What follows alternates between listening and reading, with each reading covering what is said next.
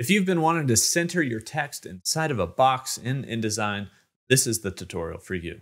All right, here we are on a random InDesign page. All we need to do is press T for the type tool. We're going to create a box out here, just like that. So what we want is this text centered inside of this box.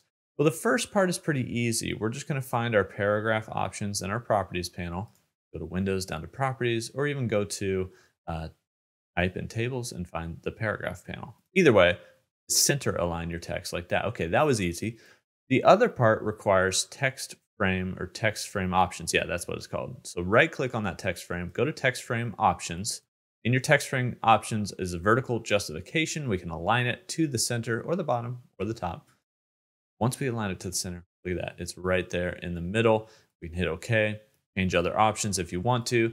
Resize this box and that text stays right in the center. You want it in the middle of your page, then size it to your margins or your page.